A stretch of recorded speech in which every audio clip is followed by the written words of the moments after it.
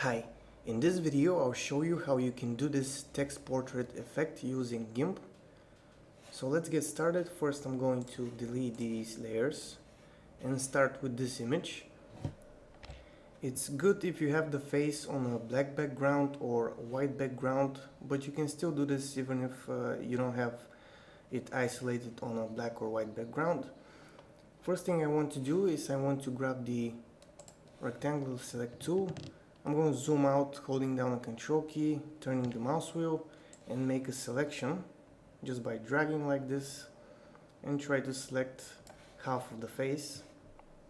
Then I'm going to go to this option here to duplicate the image, and I'm going to use the edit menu, fill with foreground color, which is black, then select none. Then I'll go right here on this top layer, right click and make sure this image has an alpha channel, this layer. If it doesn't, click on this option. This time it's grayed out. This means that it already has an alpha channel. So the next step will be to create the text. So I'm going to grab the text tool, click here, turn on the caps lock and start writing I, and then I'll click the enter key to go on the new line, then write love, enter key, my, free, GIMP.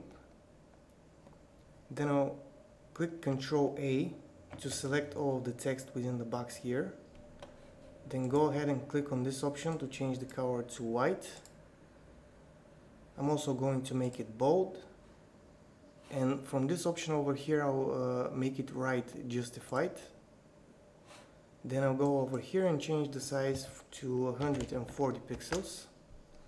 And you see I made the eye here lowercase, so I'm going to delete it and make sure it's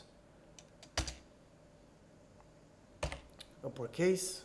And again, select it, make it white, make it 140 pixels. And also bold. I'll grab the move tool and adjust the text over here. We can actually add one more word here. I'm going to hit the T key for the text tool and click over here and then hit the enter key and I'll write using, then go back to the move tool and adjust this here again. Now I'm unable to see this part of the face, so go ahead and select this layer and reduce the opacity just so I can see where my text is on the face. Then go ahead to the text tool again, make sure I've selected the text layer above, and now I can play around with the letters here.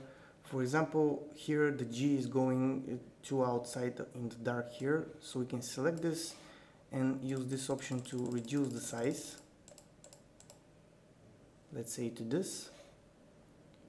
We can also play around with this option over here to adjust the spacing between the lines if you want to.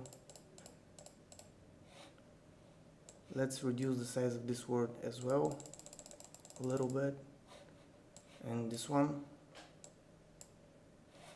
Grab the move tool to adjust it over here again. So this is how pretty much you adjust the different words, how to appear on the face. You just use different size, spacing between the lines to adjust it so it can appear and look good on the face. Let's see how this is going to look.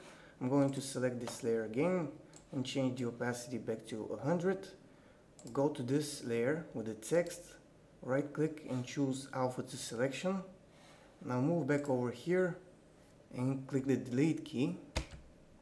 Now because we have the white text here, we are not seeing anything, so I'm going to click on the side to make it invisible, then go to select none, and you see how our effect looks.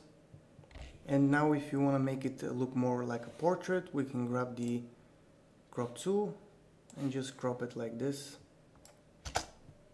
and this can be our final image.